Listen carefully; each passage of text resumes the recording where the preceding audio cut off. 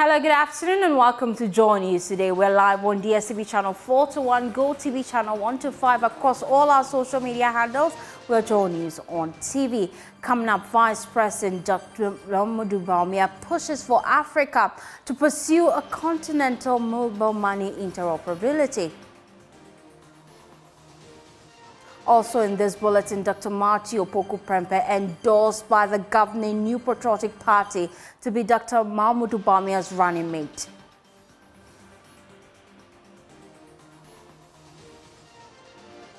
And also in this bulletin, WAEC worried as exams candidates now resort to inserting money and contacts of their parents in their answer booklets to bribe examiners.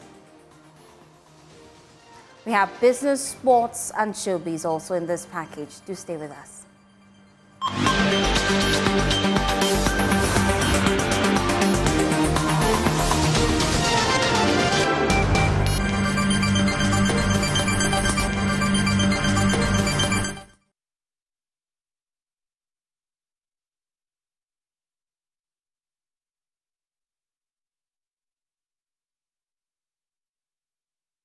Thanks for staying with us. I am Faustina Safo.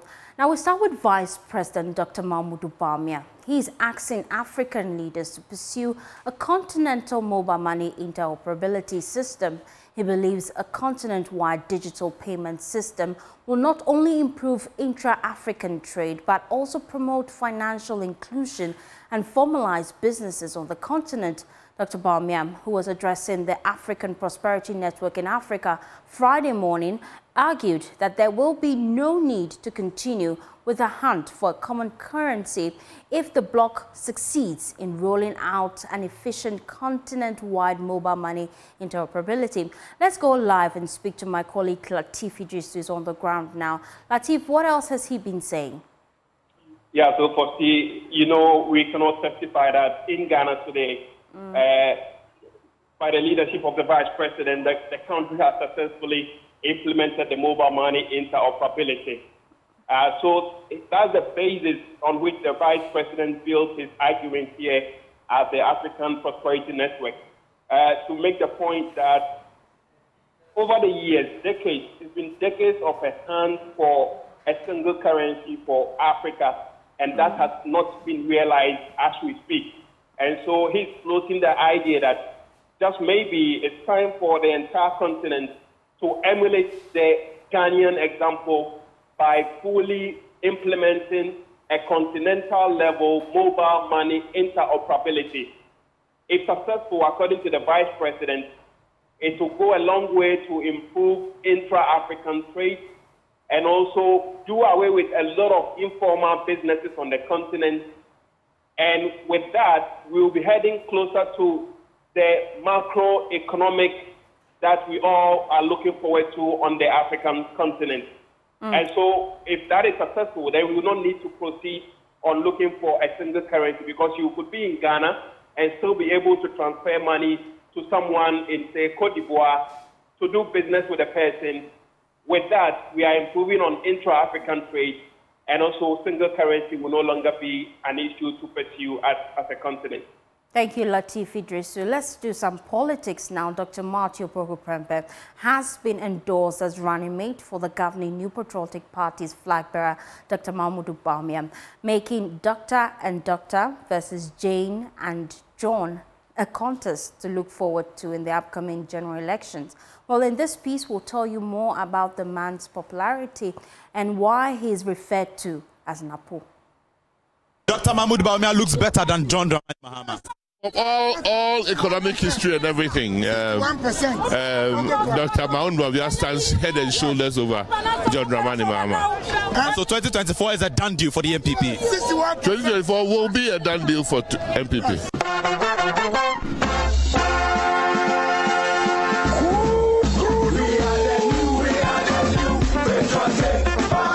Born and bred in Menshia Apejefie in Kumasi, young Nana Opoku attended Prempeh College for his O and A level before pursuing further studies at the Kwame Nkrumah University of Science and Technology, where he earned a Bachelor of Science degree in Human Biology. Before delving into active politics, he practiced as a medical doctor, demonstrating commitment to healthcare provision. Dr. Opoku Prempeh, popularly known as Napo, was first elected to Parliament in 2008 to represent the Menshia constituency and later Menshia South, holding on to the seat till now. Nana Kwabena Mensah is a Apejefie Asafohene, Napo's royal family. Napo Apejefie yani pepefia ya tete no ma ne nyini ha ni school kom ni bribia Apejefie no tia kwapem se nyame boaye o graduate in school bribia boni doctorate degree here no call medicine or tech sana oko abruchire. The Apejefie is his father's home, where he was born and lived throughout his days in basic school to the university, even before moving to study abroad. Ojo papa obreno hoase ti sorano pa no jaria na disua na sen school nana ni woso one say obey ready na ni nana drowa onya koko ma omunomo na bribi momudia. He has been a calm and humble child since childhood. He was focused on school and studies. He has always been indoors studying, and he took everything seriously.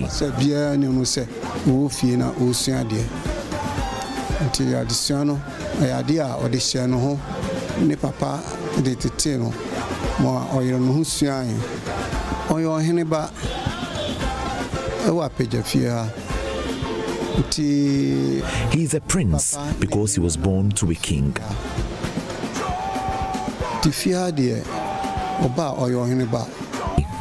According to Nana Kwabena Mensah, Dr. Opoku Prempeh's confirmation as Dr. Bawumia's running mate has brought joy to the family. Oh no, ne say obey politics. Na already dina kwa kudru baby ewa mamu.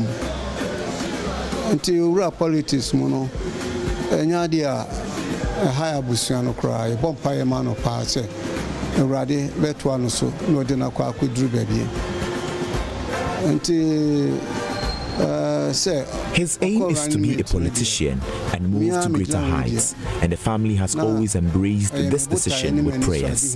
For us, we are happy about the selection as running mate to Dr. Bawumia. We are praying for God's protection. This is an exciting news. Running mate.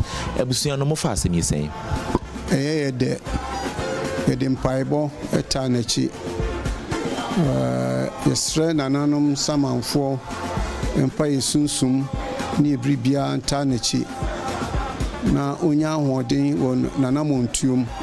The Ashanti region has become critical to the MPP's success in the December polls due to its large voting population. The party believes its chances in the region is bolstered by the selection of Dr. Opoku Prempeh as running mate.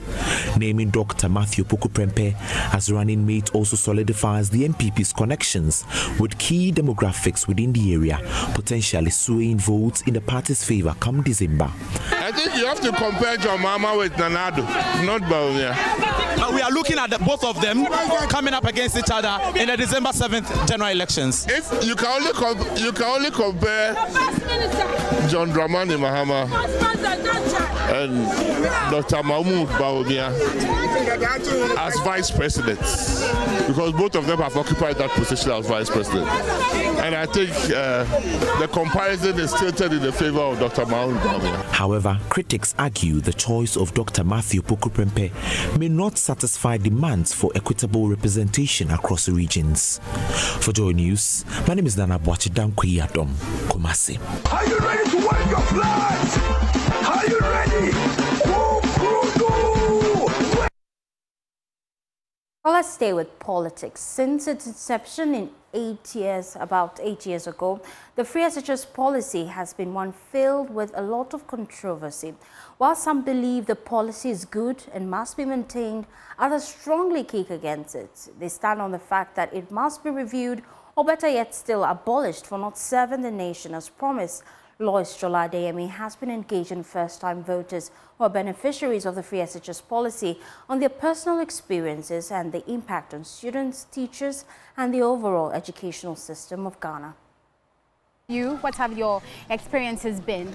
Yeah, so at least it reduced the level of illiteracy in our communities because the less privileged had the opportunities to go to school and at least have some level of education. So I can say in that aspect it has helped us a lot because even at school most people weren't able to afford provisions or any other things, but because of that they came to school and had whatever they wanted to have, even though some were wayward, but at least it helped in that way. Okay. I heard some school, the school fees is very expensive. And from the family I'm coming from, I said, if there was school fees, there will not be no hope. But because of free SHS, there was hope and I completed. So as for free SHS, it was good for me. I see you shaking your head.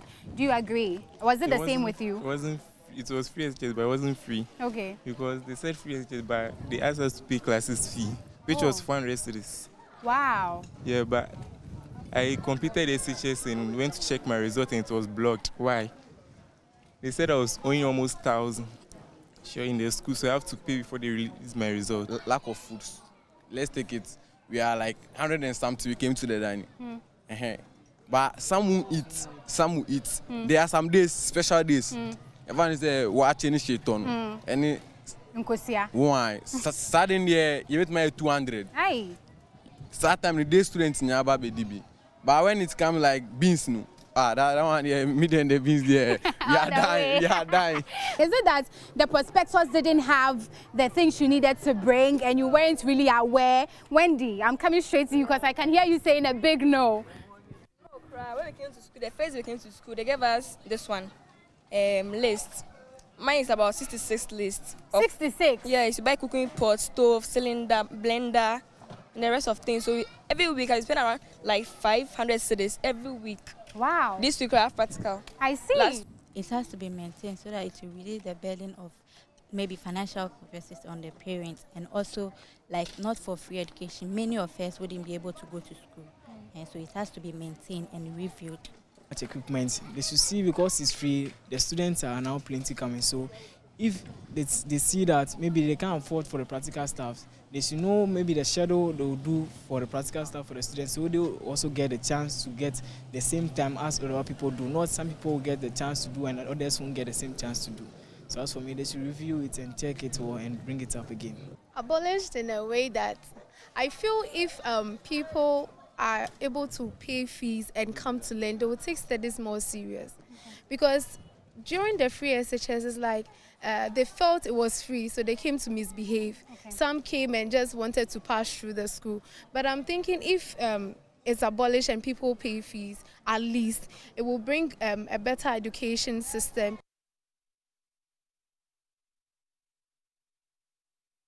Let's head now to Parliament, because the minority has blocked a request by the majority leader Alexander Feyomakin to expedite the confirmation hearing and approval of Minister of State designate Herbert Prempeh. President Akufo-Addo, we know, nominated the Deputy Energy Minister to a Minister of State at the Energy Ministry only last Tuesday. The majority leader requested the House fast-track some of the processes in place for the vetting and conduct the vetting today, but the minority will have none of that. Let's take you to Parliament now and speak to my colleague Kweku Asante, who's our Parliamentary Affairs correspondent. Kweku, why did the minority oppose this request? If you look at the standing orders provide, for instance, that among others, when it comes to vetting of ministerial nominees, there has to be the publication in the dailies for at least 2 weeks. In fact, all those processes would have to be followed religiously before the ministerial nominee is vetted.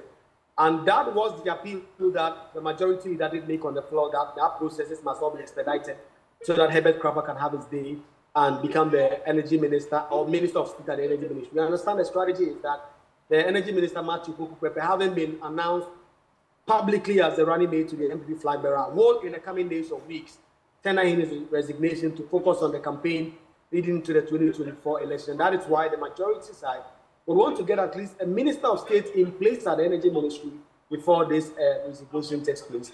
But the minority say, as of now, the Energy Minister has not resigned. Dr. Opoku Prempeh is still Energy Minister. The ministry still has 2 deputies.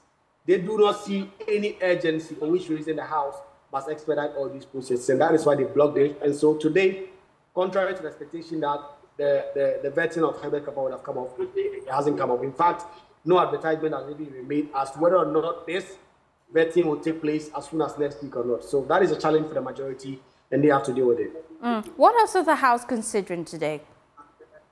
Well, the House just presented a business statement for the ensuing week, but the bigger issue is that the Minister for Interior, Henry Korte, is coming on the floor. In fact, I've seen him in chamber. It's about to answer questions on Black West allegations that the prison services lands are being sold to certain private individuals, particularly persons in government. And so that question has been scheduled. It has been advertised on the other paper. They expect that right after the business statement and the concerns shared by members of Parliament, that question will be asked, and the minister will be expected to provide a response. Thank you so much, Kweku Asante, our Parliamentary Affairs correspondent. Now, let's do some other stories now. The West African Examination Council, WAEC, has discovered a new strategy of examination malpractice by candidates who sit for their examinations. Now, candidates in their new modus operandi of cheating have now resorted to inserting contacts of their parents with money stashed in their answer booklets. Well, according to WAEC, this approach aims to induce and compromise examiners to award them undeserving grades. Listen to Head of Corporate Affairs at WAEC, John Kapi. A caution to all candidates and all examination officials, invigilators, supervisors,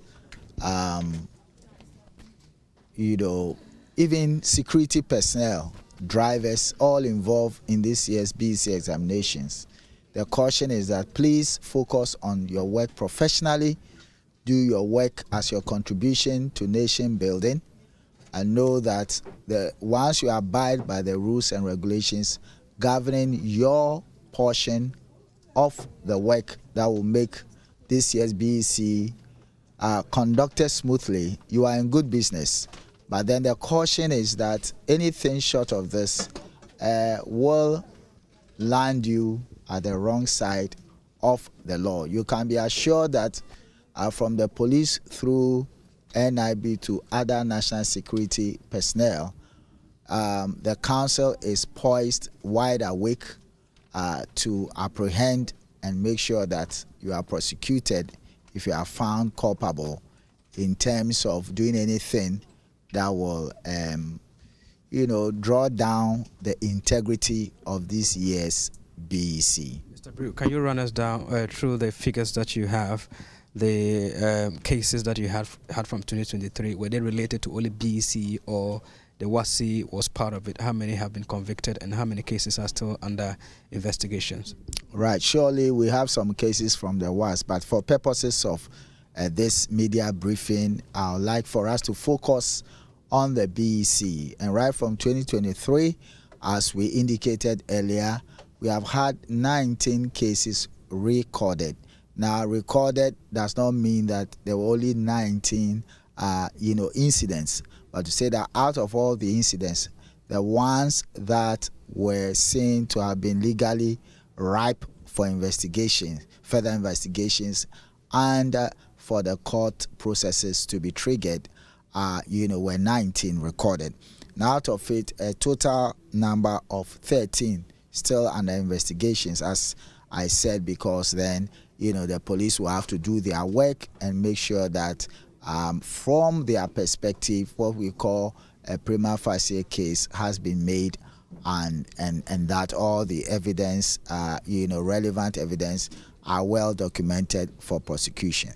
But to say that, I'm glad to say that 6 of these cases are in court, wherefore, in terms of those who were found or suspected to have been involved in examination malpractice, 4 have been convicted, and 2 hearings are ongoing.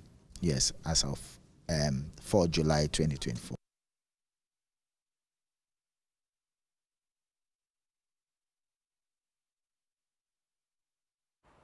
Well, that's rather the head of legal affairs at WAEC, Victor Broom.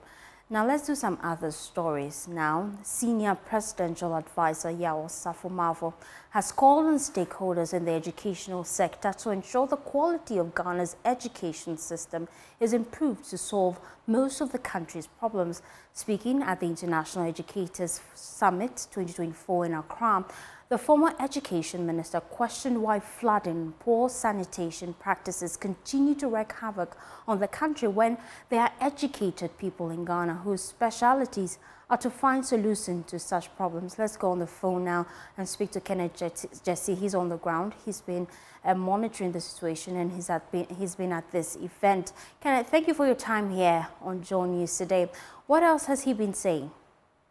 Well, he's making some comparisons that, for example, we are often hearing about school roofing being ripped off whenever it rains, and we see the likes of residential buildings standing firm. He does not understand why we have so many educated people in the country who are supposed to be specialized in some of these problem-solving things, but they are not able to do that.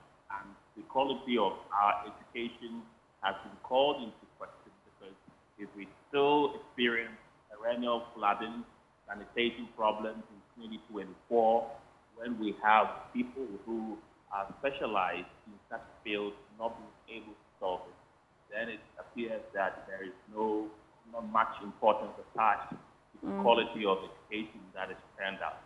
And also the education minister, Dr. Opoku also, touted government rolling out of 10 schools, and some of them are going to be completed at the end of September and October, and also the distribution of the laptops are also going to be done. They're going to continue. You're aware that the one laptop, one student policy, distributing laptops to students in public schools across the country. They say that one is also going to continue as well. Thank you, Kenneth. Now let's do some other stories. Habits formed in childhood can last a lifetime. Unfortunately, once these lifestyle patterns are set, they can be quite difficult to change. Educating children about healthy eating reduces their exposure to non-communicable diseases, which is the leading cause of death in Ghana. Emmanuel Jivenu brings you the story of two young friends from Taifa St. Dominic RC Basic School who are discovering the importance of making healthier food choices thanks to hope for future generations. Break time, please. Pupils of Taifa St. Dominic RC Basic School eagerly rush out of their classroom, excited for a brief escape from their studies. I enjoyed today's class. Sedinam Kalan and her best friend, Gloria Boatima, go to the eateries every break to buy food together. Going to buy fried rice and maybe some carbonated drink. Their choice of food is often junk and carbonated drinks. It is a routine they enjoy, but little do they know the potential risks they are exposing themselves to. While these meals are tasty, they could be leading them down a path towards non-communicable diseases like diabetes, hypertension, heart disease, and cancer, just to name but a few. Although NCDs are more prevalent in adults, the foundation for these diseases can be laid during childhood through exposure to risk factors such as poor diet. As Sedinam and Gloria head back from the eateries, they stumble upon some volunteers teaching pupils how to prepare simple, healthy meals like salad. I have my lentils like this, okay? I can just decide to tear them like this for my salad. Coordinator for the Preventing NCDs Among Ghanaian Children project, Emanuela Kwame, explains the inspiration behind this initiative. NCDs are the leading cause of about 45% of all deaths in Ghana and 41% of deaths among the youth in Ghana. We need to focus our attention on preventing NCDs, and it is good that we can start with the young ones because people form their habits at very young ages. If we start now, we are assured that they can grow into responsible adults. Headmistress Christiana Efua Achumboro believes the initiative is transformative. It not only impacts the pupils, but also extends to their families. We are putting this into the children. They grow up with it. They know what the risks involved in it. As of now, as we are taking them through, they will be selective in whatever they eat. They will know that this one, if I continue to consume it, if I grow up, this is what will happen to me. Early awareness and prevention can lead to healthier lifestyle choices. Sedinam and Gloria make a resolution. I am going to put a stop to eating a lot of junk foods like fried rice and carbonated drinks. And I'll eat a lot of fruits and vegetables to stay healthy. I also urge my friends, my families and my siblings to also eat a lot of fruits and vegetables to also keep them healthy and exercise daily. With newfound knowledge, Sedinam, Gloria, and the hundreds of Taifa St. Dominic RC basic pupils can embark on a journey towards healthier living. Emmanuel Jivanu, Joy Prime. As successive governments make conscious effort to expand the country's healthcare system, the services of professionals, including diagnostic, medical sonographers and medical radiographers, would be in demand. But training of these allied health professionals is coming at a cost. Private institutions in this space are asking government for tax incentives and soft loans. Founder of Clean Taps College of Health and Allied Services Sciences, Professor Philip, disclosed this when Kasona Global Imaging Limited donated ultrasound equipment to schools at Klago. There's more in the following report. Allied health professionals are integral parts of healthcare delivery. Training of such professionals, including diagnostic medical sonographers and medical radiographers, is said to come at a cost, currently taking a toll on private institutions which are into allied health, with cost of equipment being chief among contributory factors.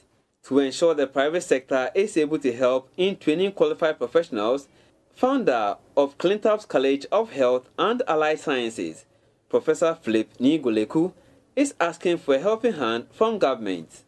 Receiving the ultrasound equipment at Klagon in the Tema West municipality, he says private institutions can train more professionals when they're able to access soft loans and tax waivers. Yes, so the support can come in varied ways in terms of tax incentives, in terms of, very much incentivized loan packages with low interest rates and so on. Even with maybe a vehicle, a bus or something to support the institution. So for that, the government is fully aware that they can do a lot to support us. And so if that comes, we will be very, very grateful. Professor Philip Nigoleku encouraged government to help private sector players. He added that role of allied health professionals will be critical in government's Agenda 111 health policy. But I think it can be a shared relationship where government should look at some of us who have dedicated ourselves to the training of these health professionals, especially in the face of anticipated more health institutions, hospitals. The government took a bold step to implement the Agenda 111 program. And this means that they were anticipated to build about 111 district hospitals. Even if a few are completed, it's going to take effort to be able to get the requisite professionals to work in the institutions. Meanwhile, sales lead for Kasona Global Imaging Limited, Gladys Tete, says such equipment will help the school in training the students. According to her, the company's support is not limited to only private institutions. Is to support and push those who are already doing the good work. And we believe that CleanTaps is doing a very good job.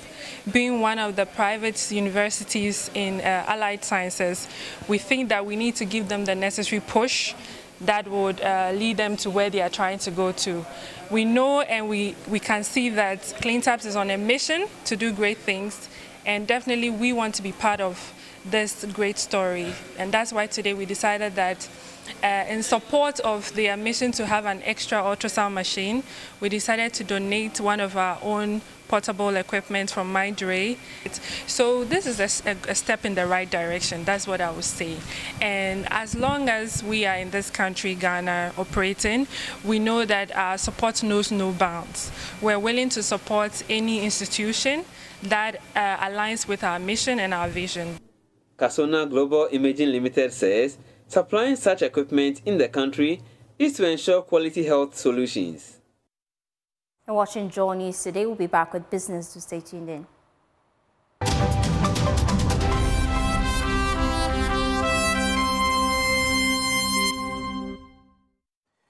Now it's time for business here on JoyNews Today. My name is Winston Taki, and now to our first business story. The Ghana Cocoa Board has described as troubling the hoarding of cocoa beans by some cocoa farmers to private buyers in anticipation of an increase in the farm gate price. The Ghana increased the farm gate price paid to cocoa farmers by 26.26% to 33,120 Ghana cedis per ton for the 2023-2024 crop season this year. Chief Executive Officer for Cocoa Board, Joseph Wine Adus, said the challenge still persists, affecting the export of cocoa beans. He spoke to Joy Business after a visit to some cocoa growing communities in the central region. We have introduced the slasher machine, and it was purposed to address the problem of weedicide. We are encouraging the farmers to resort to the use of the slasher machine. You know, it has a dual purpose. The same machine can be used for weeding. It can also be used for pruning. We are urging the farmers to use the slasher machine. It's even less costly to use it. We did some little calculation here. Using weedicides, whereas using weedicide can cost you about 300 Ghana cedis, per acre. If you're using the slasher machine, it will cost you less than 100 cedis per acre. So it's better to use that one and then save the environment, save your soil, save the cocoa trees, and then also save human health. And I think that's the way we have to go. Quick one, what is the challenge with respect to the prosecution of these smugglers and those holding? That one, I think, it has to do with the courts. Because a lot of arrests have been made. But I think apart from, is it Udmasi courts that have prosecuted a number of, suspects. All the other courts, we haven't seen any conclusion of the process, the court process. And we will want to, plead that most of these cases are actually, prosecuted to the conclusion. Now, away from the agri sector, Chief Enterprise Business Officer of MTN, Angela Mensah-Poku, is urging micro, small and medium businesses to leverage digital solutions to boost growth. According to her, building capacities of SMEs while capitalizing on their potential of technology will ensure the growth of the economy. She spoke to Joy Business at the launch of MTN Ghana's SME Month, which focuses on building a better, smarter and faster businesses. MTN Ghana's SME Month, slated for July, aims to equip SMEs with the necessary tools and opportunities to succeed in a digital economy. This initiative demonstrates MTN's dedication to promoting digital and financial inclusion among SMEs, acknowledging their crucial role in driving economic growth. The program will feature training sessions, a sensitization forum for women-led businesses, and SME fairs. Angela Mensah-Poku, Chief Enterprise Business Officer at MTN, elaborated on the rationale behind the month-long program packed with activities. We're focusing on how to get our businesses ready for the future. Not only digital services, but capacity building with our partners, and also how to access funding and also access to market.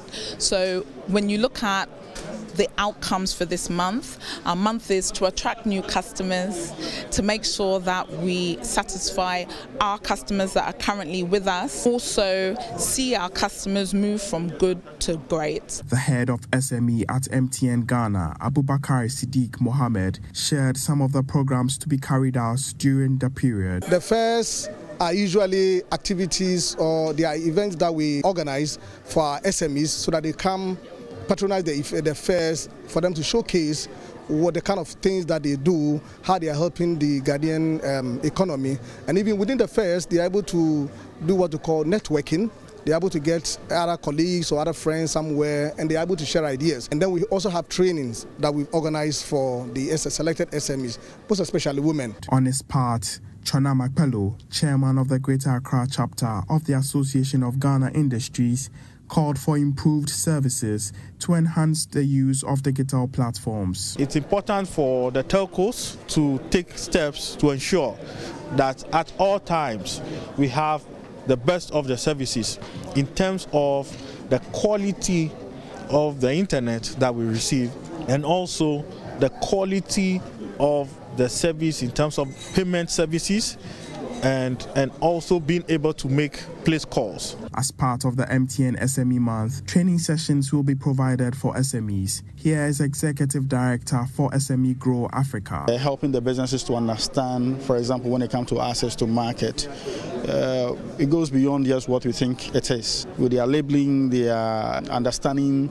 cross-border trade and transactions and all these things, a few of the things we bring to these SMEs. Representative of Daddy Ash Limited, one of the participating SMEs, expressed optimism about the program. The softwares we use, they provide the solutions, so we are on time, and not the solution they provide us also ease our ability to deal with our customers online, payment solutions. I can imagine what Daddy Ash would have been without MTN.